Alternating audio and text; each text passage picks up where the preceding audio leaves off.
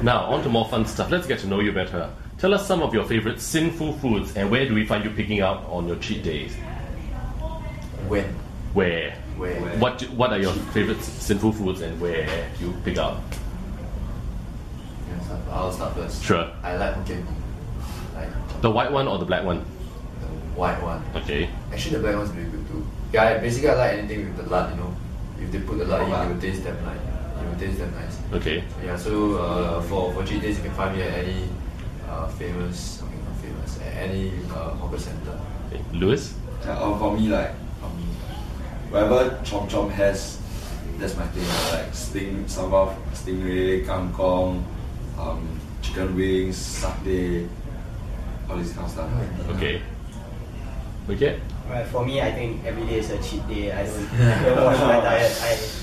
I eat whatever I crave, so sometimes it can be KFC. But I do have a especially sweet tooth, and I really love desserts, cakes, and ice cream. Okay. For me, I think it's confectioneries. I love baked goods, croissant, cookies. Cookies are more than favorite. Especially the Starbucks cookies. Every time it's always every day, or I think every day I supposed to eat 2 cookies from Starbucks. Other than that, And you still have a 27-inch waist. yes, isn't that amazing? Yeah, correct. Bitch. So, what foods make you guys go yuck? What are your hated foods? Broccoli. Carrots, fresh vegetables, All fresh vegetables, so no salad for you. Celery. celery. Yeah, celery. I don't mind salads if you put the dressing on top, but I think that defeats the purpose of eating salad. Wicked? For me, I just started trying eating vegetables because previously I don't eat any form of vegetables, so I'm slowly trying. Okay, for me, I'm like the opposite. I love vegetables. I love celery, I just say. I love celery.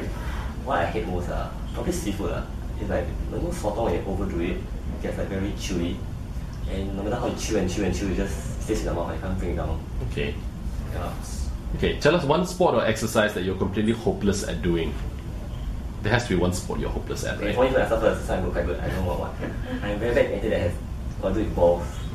Ball sports. Okay. I did canoe polo once. When the ball was like the other end of the court, I was still at the other end of the court. So I didn't know where the hell the ball was. Then I think my senior was like, Benny, come on, turn. Then by the time I was like, when I went to the other end of the court, the ball was the other end of the court. So I was, yeah, Okay. very bad at sports. For me, I think it's soccer because I'm so used to having the ball in my hands, and every time we play soccer, I just have the tendency to use my hands all the while. Because of water polo. Yeah, because of water polo, basketball. Okay. I'm not very good in water sport because I'm kind of aquaphobic. I don't really like water. Like go to the beach, right? I try not to like exceed like knee length. Yeah, so yeah. Depth. Yeah.